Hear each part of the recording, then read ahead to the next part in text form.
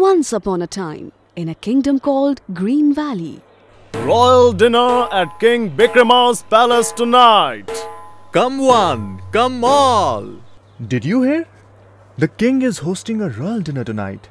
Again?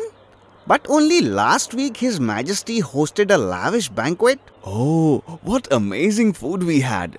Pulao, laddus, pirni. I'm still smacking my lips, thinking of last week's royal feast. And every time there's a royal dinner, you eat as if it's the last time you're ever going to eat. May God bless our beloved king. What royal parties he throws. But an old man in the kingdom wasn't happy with the news at all. Sheer wastage. Sheer madness. Wastage? Madness? What are you saying? Of course, if these parties continue like this, there will be a time when our kingdom will have neither food nor water. These are the matters for kings to worry about. Why are you getting all worked up? If we don't worry now, we shall repent later. He doesn't know how to enjoy, and he doesn't let us enjoy either. What does he know of royal feasts? He too would be seen rubbing his tummy if he came to the royal feast once. If only he had the time from watching the skies and wandering about. A few weeks later. Did you hear? King Bikrama has summoned the entire kingdom in the palace ground. Yes. But why? Don't know. Let's go and see. What could it be? Another royal feast maybe? Shh! The king is here.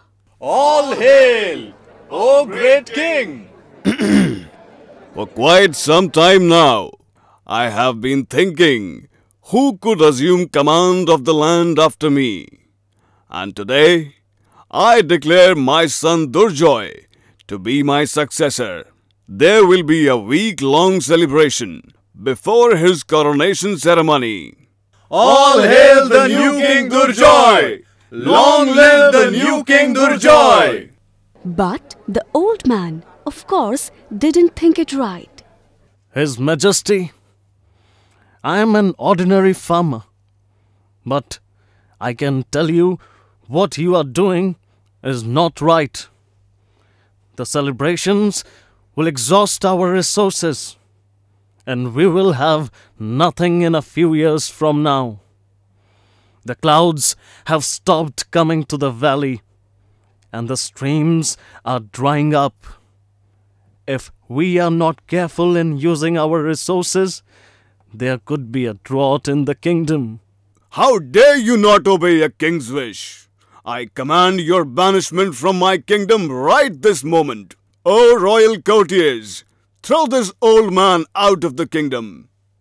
Meanwhile, all sorts of celebrations happened over the next week, next month, and the entire next year. Oh, what delicious food! Oh, such tasty drinks! Oh, my tummy will explode if I ate more. A year later, the entire country was reveling in the rains, but not even a drop was visible in King Bikrama's kingdom. Our cattle are dying of thirst and hunger. Nothing grows in this dry, cracked earth. Why doesn't the king do anything? What can he do? Has he any knowledge of nature's ways?